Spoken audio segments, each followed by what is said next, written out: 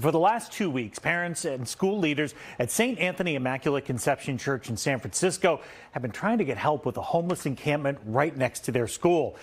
They say getting an appropriate response from the city has not been easy, and the camp has created challenges the school itself isn't equipped to handle. Here's NBC Bay Area's Sergio Quintana. For the last 2 weeks, this collection of tarps, wood panels, and lots of other items has been set up right outside St. Anthony Immaculate Conception School in the Mission, Bernal Heights neighborhood of San Francisco.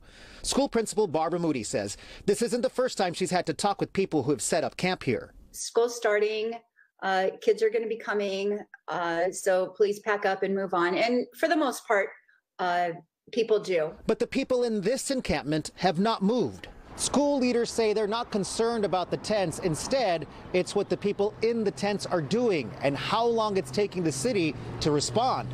Principal Moody says this situation is more serious because the two dogs at the camp often bark at the kids as they wait for the bus.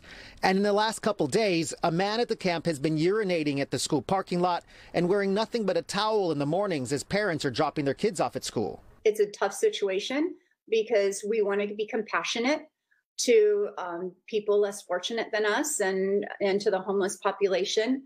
But again, the safety of our students is extremely important. We watched as San Francisco police officers arrived at the school and talked with one of the people at the camp. But they're unable to do anything more. Neighbors and residents have called 311. Recovery advocate Tom Wolf tweeted about the encampment as well. But there's been little physical response from the city. We should be doing outreach to these people on the street, but we also have to let them know that they can't camp in front of a school, period. There are other places to camp. There's a park across the street. We don't let them camp there.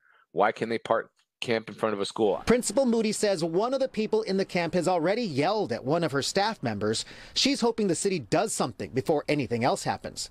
In San Francisco, Sergio Quintana, NBC Bay Area News.